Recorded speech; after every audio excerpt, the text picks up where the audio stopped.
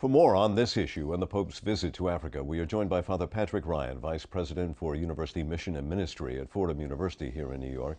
He also spent 26 years working as a teacher and academic administrator in West Africa. Father, thank you for being with us. Thank you.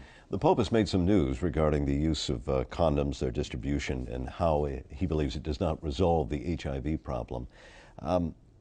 What is the reasoning here, and can abstinence really be effective?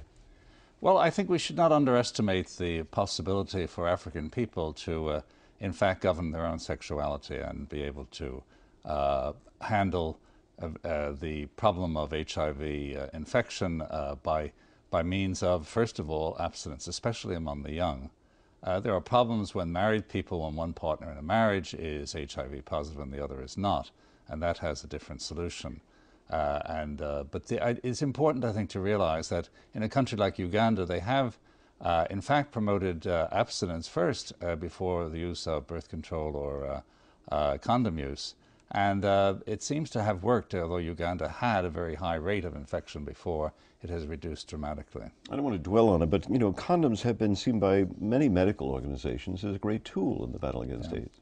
Well, they have especially presumed that condoms would work the same way in the hot tropics as they would work here.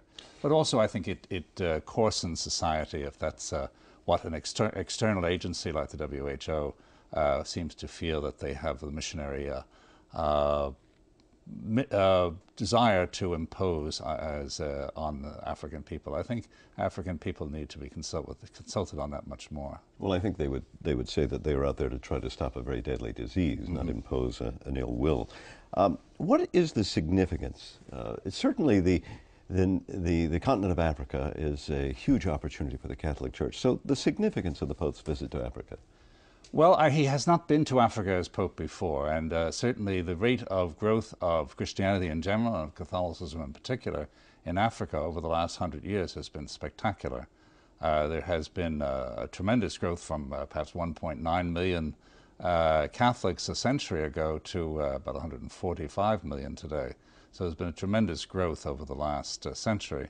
And I think he's particularly concerned in visiting Cameroon, to be in a country that is both Francophone and Anglophone because of its history, and also in Angola, which is a Lusophone or Portuguese-speaking country, which started its independent history in the mid-70s as a very leftist, in fact, communist country, but has changed since then. So I think he is interested in visiting two different countries and two countries that have a considerable Catholic population. Father Patrick Ryan, a pleasure to speak with you. Thank you. Thank you very much.